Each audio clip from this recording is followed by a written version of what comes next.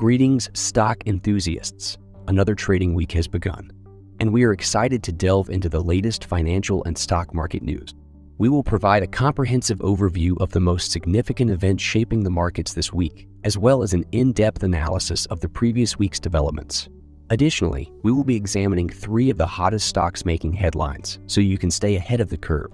It is crucial to acknowledge that the information shared in this podcast is for educational and informational purposes only and should not be treated as financial advice.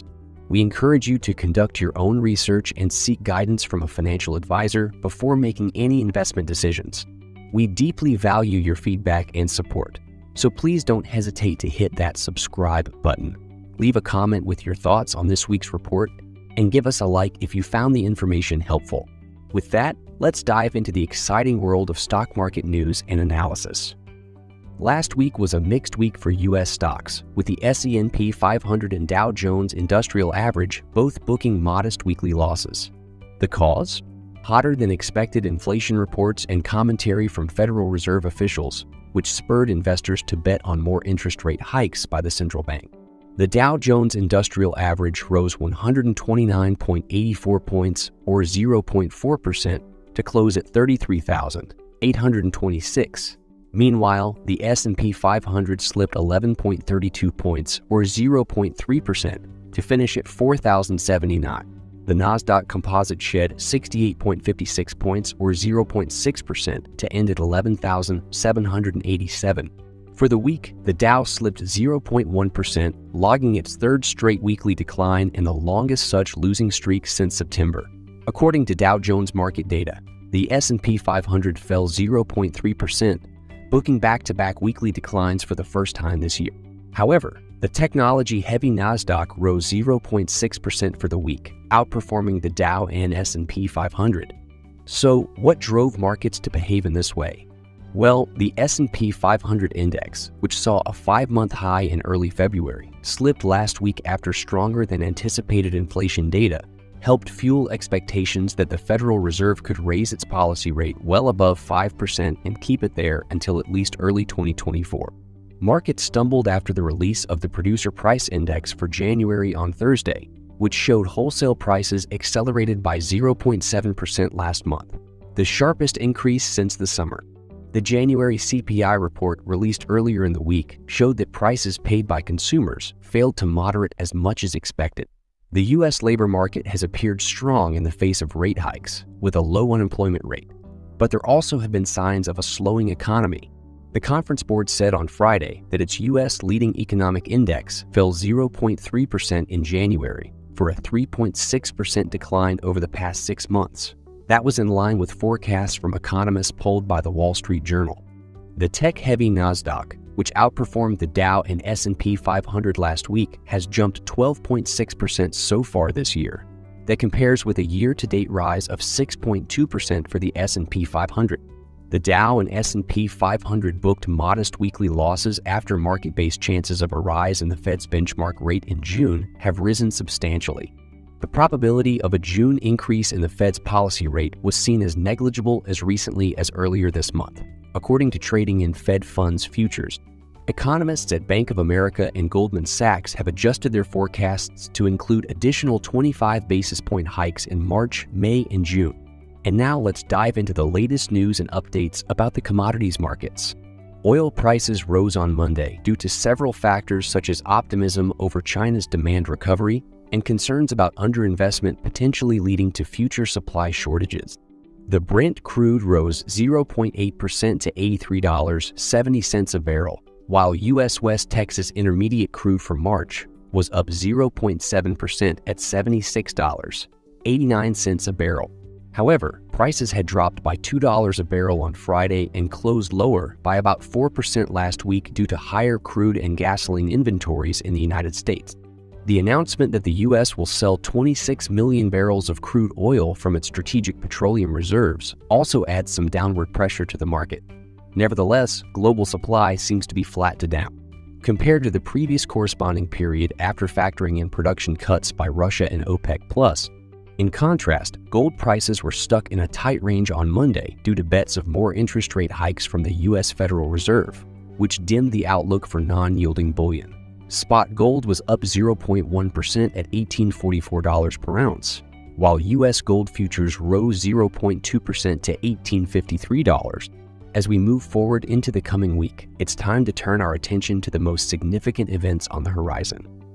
This week, earnings reports from retail giants Walmart and Home Depot, along with updates on the Federal Reserve's preferred inflation measure, will be the highlights. The Personal Consumption Expenditures Price Index, which is the Fed's most closely watched assessment of how quickly prices are rising, will be released on Friday.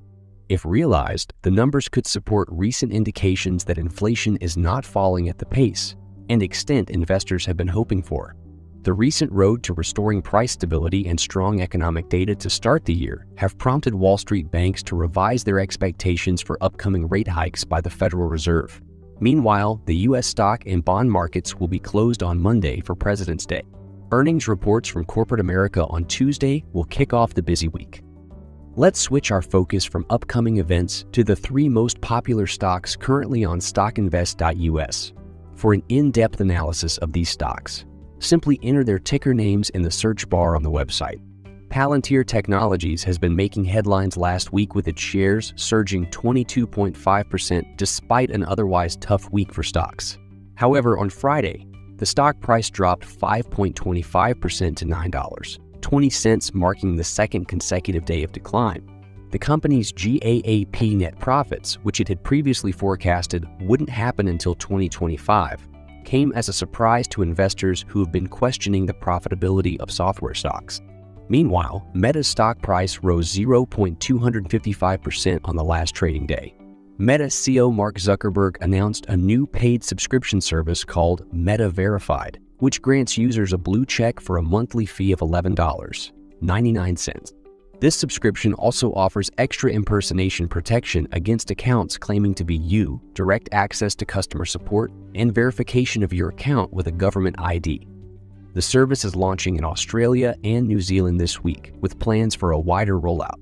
Lastly, NVDA stock price fell 2.79% from $220.02 to $213.88 on Friday, marking the third consecutive day of decline. However, analysts are still expecting an upbeat outlook for the company on February 22nd due to the increasing demand for artificial intelligence application. And to wrap things up, let's dive into our final topic. AI stocks have become so buzzworthy that C3.ai nearly doubled in January, and shares of BuzzFeed more than doubled in a single day after announcing the use of AI tools for some of its content. The hype around AI may be reaching a fever pitch, but the technology does seem to be transformational, and there will likely be a number of winners. For investors looking to get exposure to AI, the best move seems to be with established mega-cap companies. Here are 2 stocks that fit the bill today. Meta Platforms. Facebook parent Meta Platforms has been developing its AI capabilities for years. It uses AI in its discovery engine, which surfaces and recommends accounts and content for users on Facebook and Instagram to follow. Those AI tools are especially important making Reels work. It's short-term video product that competes with TikTok and relies on recommendations rather than follows. Meta also uses AI to improve advertising conversions, saying that conversions improved by over 20% from a year ago, and artificial intelligence helps its engineers be more productive.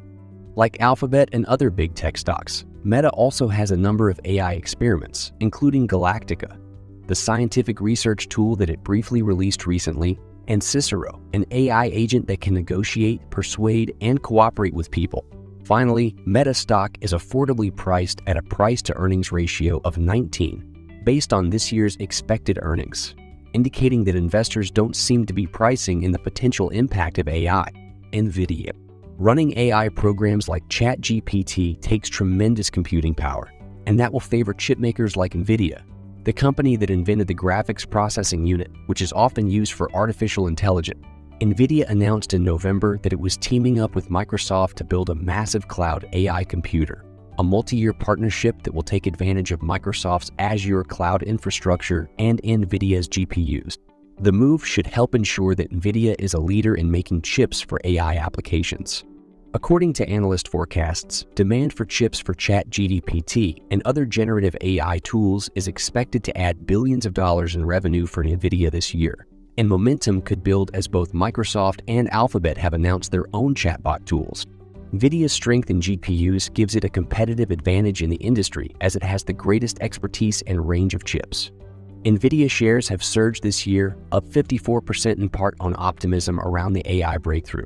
But the stock is still down substantially from its peak, indicating more upside potential, especially as the market for its products is expanding. In conclusion, as the AI market continues to develop, these two stocks should be on investors' radars as they stand to benefit from the industry's growth. Thanks for tuning into StockInvest.us. We hope you found this video helpful in your quest for informed investment decisions. Remember to keep an eye on a stock's fundamentals, financial health, industry trends, and any relevant information or events that may impact the stock price. If you have any questions or comments, feel free to reach out to us via comments or our social media channels. We'll be back next week with more analysis and insights, so stay tuned. As always, please keep in mind that trading involves a high risk of losing money and that you should speak with a financial advisor before making any investment decisions. The information provided on StockInvest.us should not be the sole basis for your investment decisions, and any use of the information provided is at your own risk.